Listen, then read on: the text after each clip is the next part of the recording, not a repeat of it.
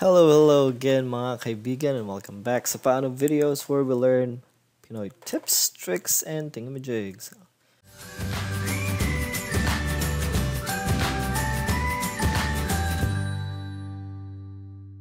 Ating pong topic for today ay continuation lang po ng ating Gmail basics na tutorial na ginawa ko kahapon. So, let me just add to that one kasi hindi po ako natapos dahil na ano na po yung ating video, humaba na yung ating video. So this is part 2 ng Gmail basics.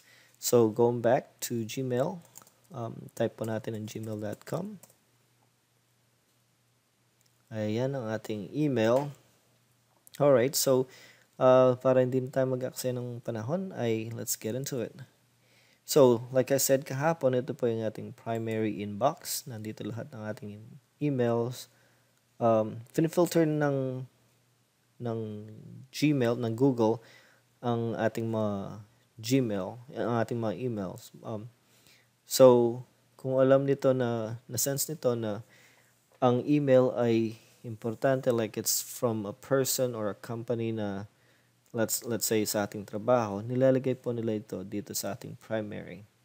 So, kapag na-sense naman ito na galing ng Facebook or YouTube or Instagram or anumang social media, ilalagay po nito ito dito. Kung promotion naman, let's say nag-subscribe tayo somewhere, let's say sa mga malls or sa mga stores, kung nag-subscribe po kayo ng kanilang regular updates or emails, makikita po ninyo ito dito yung nakasulat deals, offers, and other marketing emails. Yung social, pag nag-hover tayo dun, sabi, messages from social networks, media sharing sites, online dating services, and other social websites. Yung updates naman, personal auto-generated updates including confirmations, receipts, bills, and statements.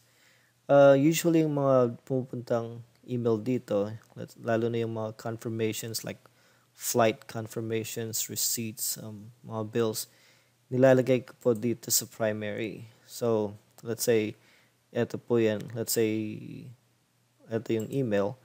Let me go back. Ang ginagawa ko, nilalagay ko po ito, dinadrag ko. So, all you have to do is click on it. Tapos, hold ninyo, and i-drag dito sa primary. Ganun yung ginagawa ko para nakikita ko lahat. Kasi para sa akin, yung mga updates na ganun, let's say confirmation or mga bills or receipts, para sa akin importante yun. Gusto kong makita ka agad. So nilalagay ko sa primary. Kasi usually yung mga social at mga promotions, medyo second priority ko lang yan, or third priority. Hindi ko masyadong pinapansin yan. Sometimes I just ignore them kapag may nakasulat na email. Let's say may number 1 dito, number 3 dito. Ibig sabihin may 3 new emails ako dito sa social, may 1 ako sa promotions, and forums dito po yung mga conversations, group discussions, ganun, mailing list.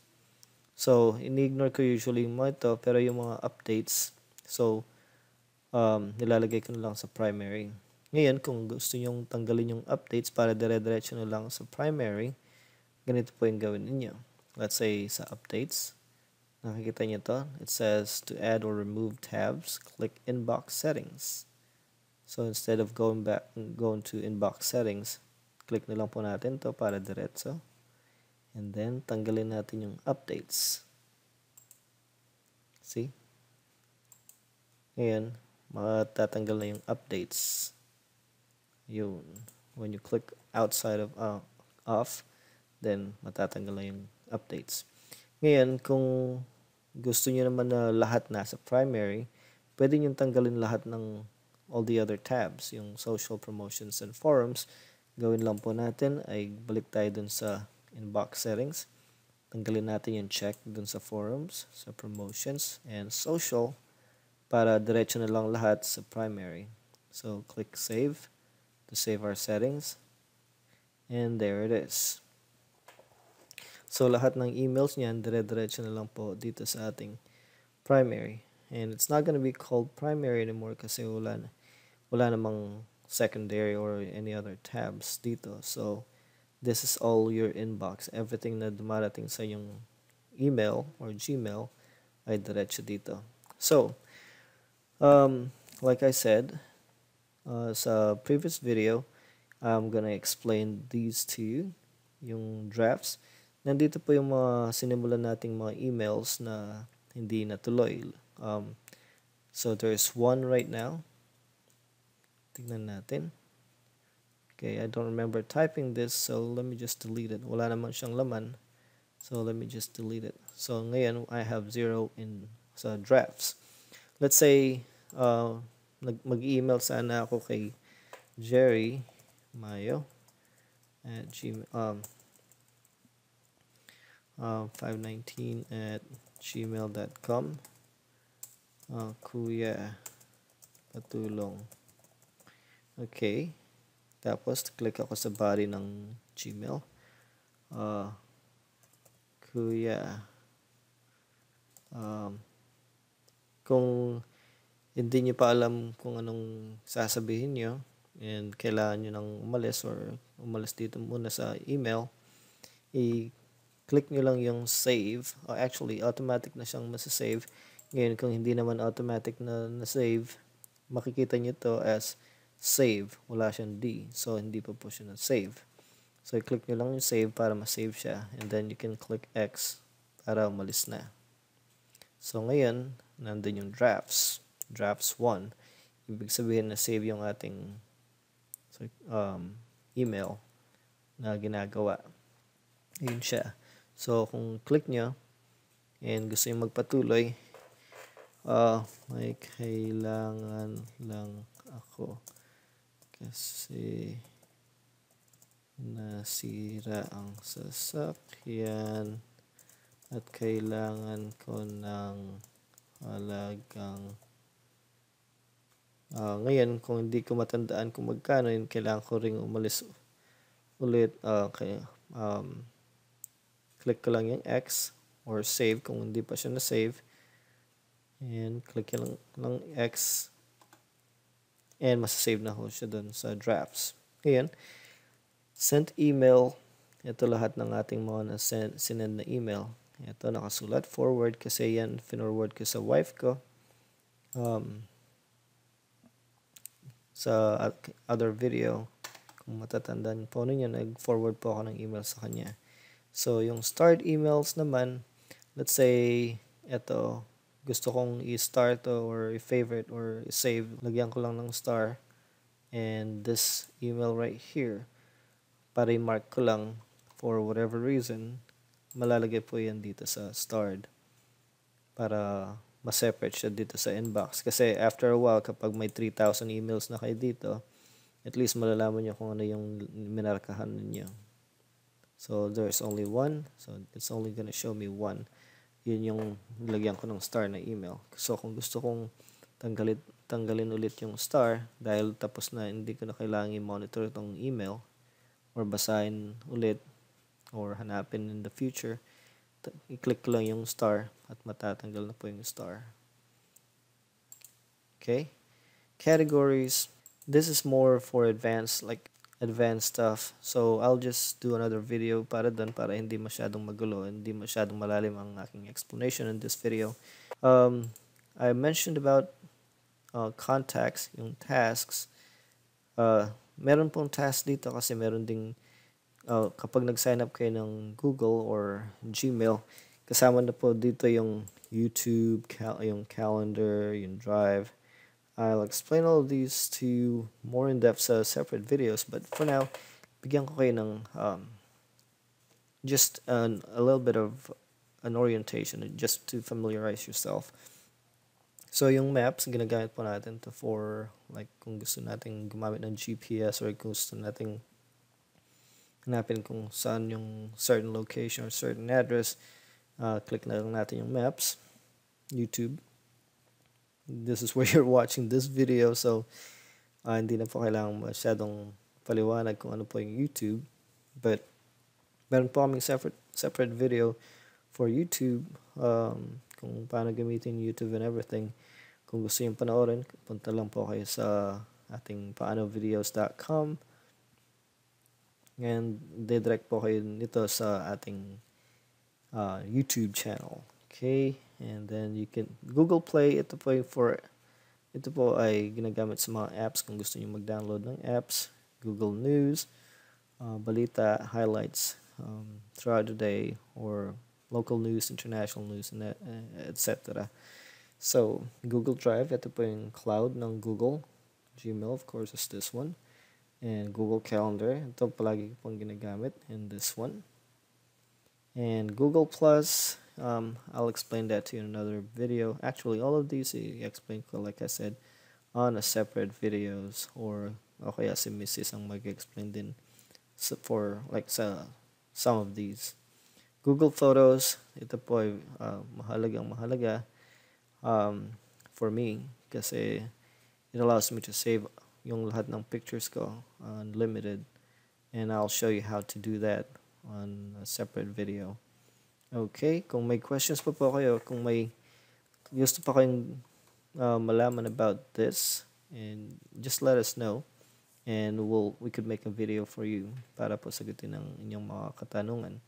By the way, let's say naka-open ito, and gusto na nating ilagay sa parang filing cabinet ng ating email, like hindi na ayaw na nating makita but we might need it in the future. You could just click yung archive, and mawawala na po dito sa ating inbox para hindi masyadong clutter or makalat ang ating inbox. Like this one, Patrick, get more out of your new YouTube account.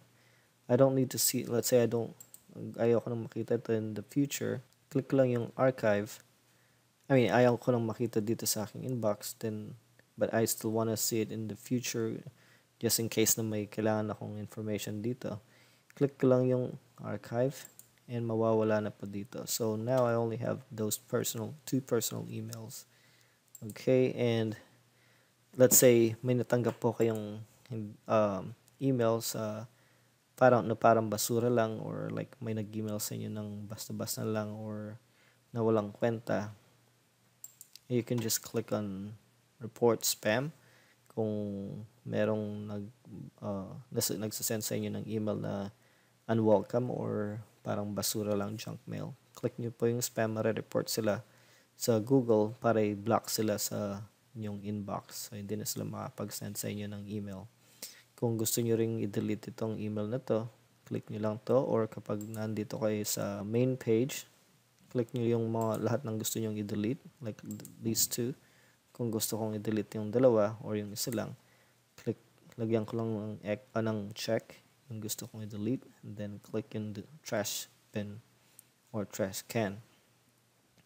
Ngayon, pwede ko rin pong i-move ang mga emails na to, yung mga naka-check, kung alin man dito, sa gusto kong folder na kung saan gusto kong ilagay. Let's say, gusto kong mag-create ng bagong folder para kay Mrs. Lahat ng mga email na natatanggap ko kay Mrs. Click ko lang yung create new. Tapos, lagay ko Denise. And I'll click create. So, ngayon, kapag kinlik ko so, nalipat na yan sa folder ko kay Denise.